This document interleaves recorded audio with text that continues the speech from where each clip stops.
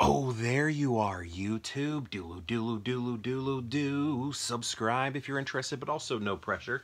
Hey, I thought we might do a random ranking today. What do you say we go in my movie collection behind me and pick out 3 movies at random and then rank those movies based on whatever criteria we come up with. Could be, based on the director. It could be some of the actors. It could be the story. It could be the special effects. It could be the box art. It could be the mood I'm in right now. Who knows? Who knows? But yeah, I'll rank them in the video. But if you'd like to rank them in the comments below, please feel free to do so, and then I'll dive into that comment section and we can start talking about movies. I'll be a little late to the game. I've been a little late to the comments lately. Many apologies for that, but I'll try and catch up maybe in tomorrow. Maybe tomorrow. But anyway, yeah, let's go pick up 3 films.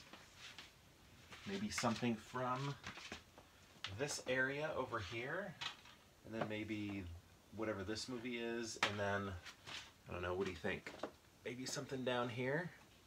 Ooh, what is that? Seen it? Seen it? Ah, blast. Every time I pull this one out and people... actually, I say every time, but I think I've only pulled this one once. But Southpaw, I've been told though I need to see it. I hear it's great.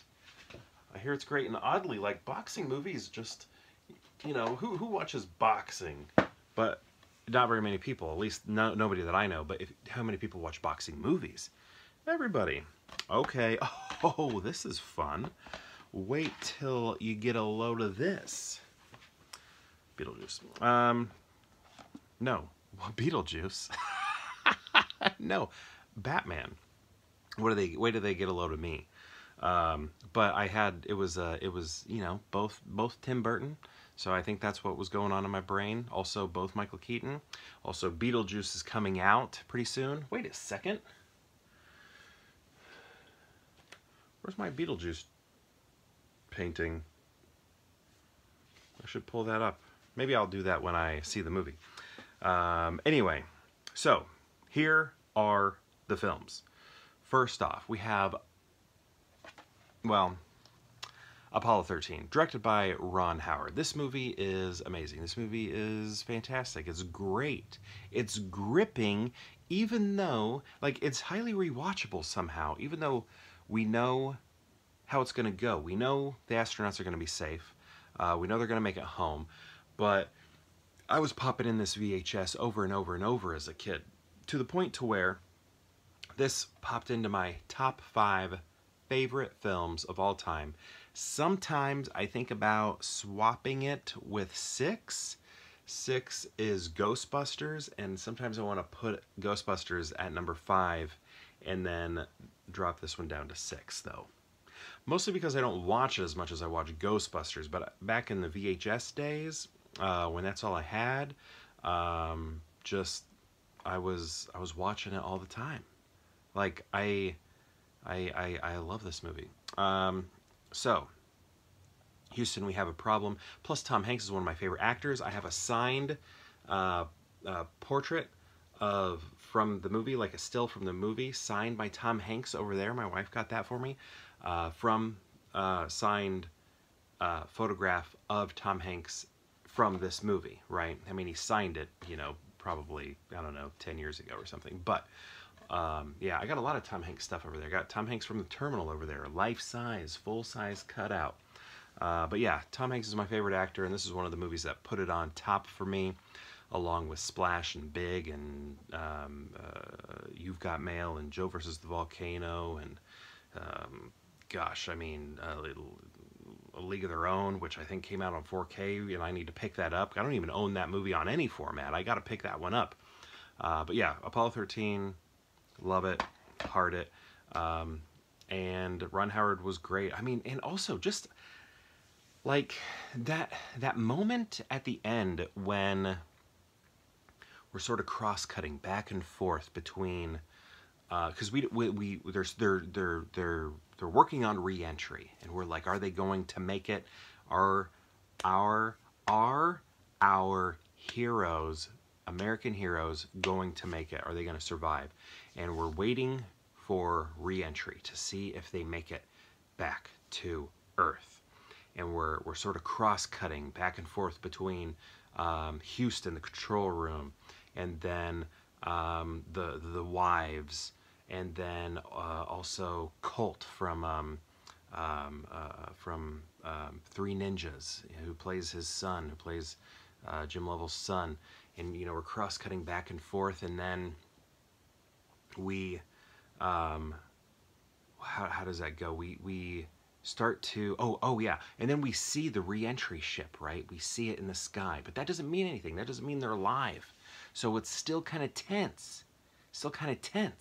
But then we hear Tom Hanks, Jim Lovell's name or voice over the intercom, which tells us that they are safe. So even when we see that little dot in the sky, we're still not sure. Sure, we see that lodge, that little capsule there, but are the people inside alive? And then when we hear Tom Hanks's voice, we know they are. And then the music erupts, Houston erupts, Steenburgen, that's not her name, is it?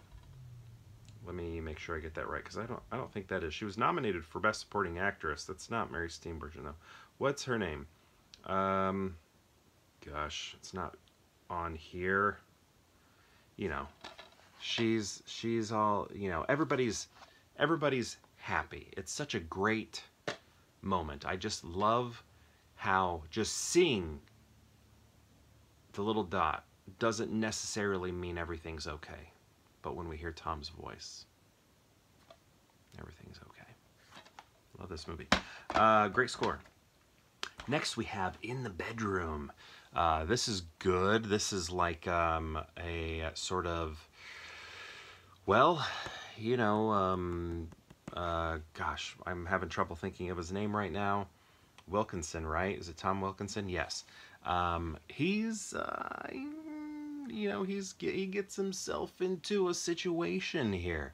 But like just great acting all around. We got a lot of great people in it. We have Sissy Spacek, Tom Wilkinson, Marissa Tomei. I've never been a big Stahl fan. He's not in this movie too much though. I don't know. I shouldn't say that. I don't know. It's just certain things. I'm not the biggest fan of him in, like Terminator 3. I think he was miscast. That's basically my issue. But great movie here. Next we have, who did I say was my favorite actor of all time? Tom Hanks. Dragnet. This is one of the first films I saw him in. I mean, it was probably this one and Splash and Big. Joe vs. the Volcano. Actually, no. Joe was a little bit later because that was in 90. So, you know, I first got acquainted with Tom Hanks in the 80s. So, I would say probably Splash was the first film I saw of his, or it could have been Big. Gosh, I don't know. But I always loved this because, you know, he does a lot of dramas today, but he was great at comedy. He had the chops for comedy.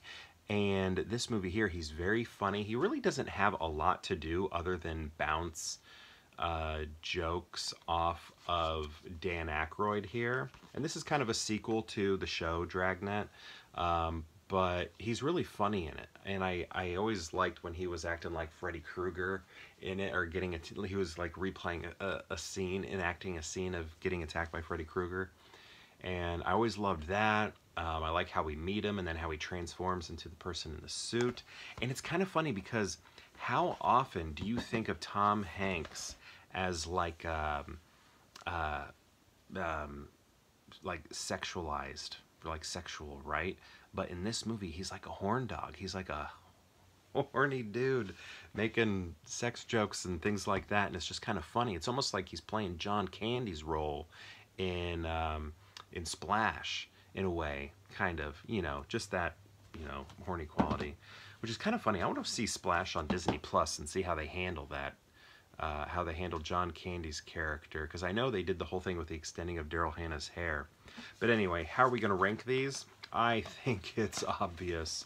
And this is actually kind of difficult because I've been rewatching Dragnet every once in a while, and I think I have 3 different versions of this film.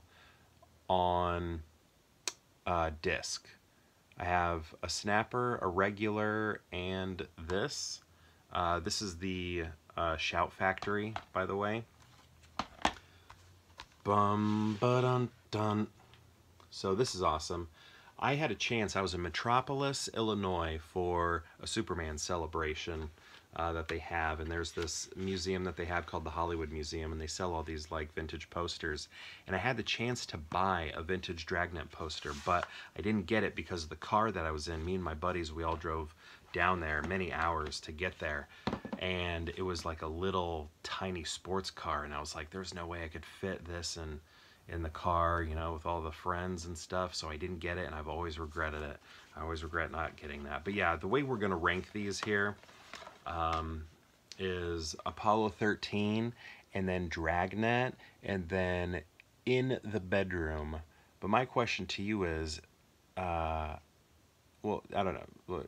Yeah, I mean, I'm certain with this, so I don't even need to second guess this. One more time. Apollo 13, Dragnet, and In the Bedroom. Very, very clear that the Tom Hanks films would be number 1 and 2 here. But yeah, my question to you is, have you seen these films? These 3 right here, and if so, what do you think of them? And if you've seen all 3, how would you rank them? I'd love to know. Let me know in the comments below, and perhaps we'll see you tomorrow for more Pure Hangout.